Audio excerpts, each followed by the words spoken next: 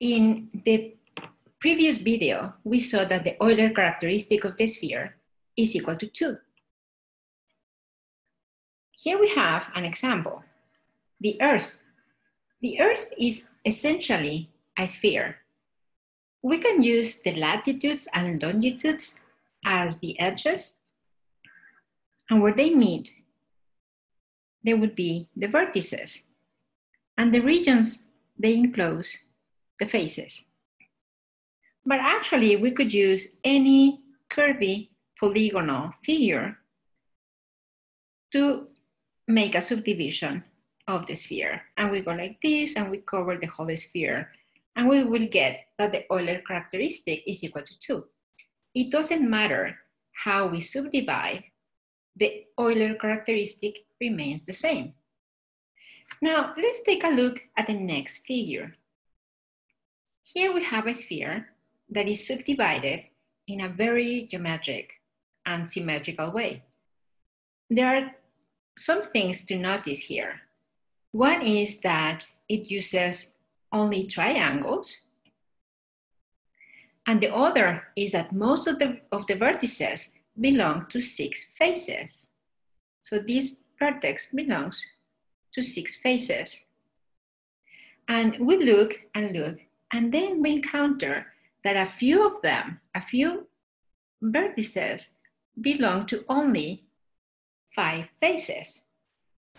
That's something to explore, maybe a little bit more. And here we have a picture of the Epcot Center. And this design was inspired by this figure right here, by this subdivision of the sphere, with the added feature that every triangle has kind of a pyramid. It has 1 more vertex and 3 more edges, and they do this for every triangle. And here I try to find vertices with 6 faces, and that is most of them, and a few of them with just 5 faces. Let's take a closer look. Here we can see that most of the vertices belong to 6 faces, but still some of them belong to only 5 faces. The Euler characteristic is going to be equal to 2.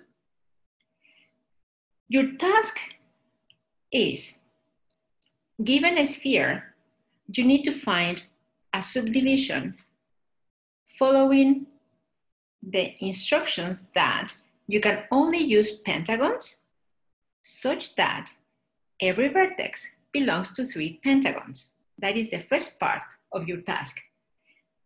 And then the second part of this task is now you can use pentagons and hexagons such that every vertex belongs to 3 polygons. Good luck at finding these subdivisions. And after you do, try to find any similarities between these two.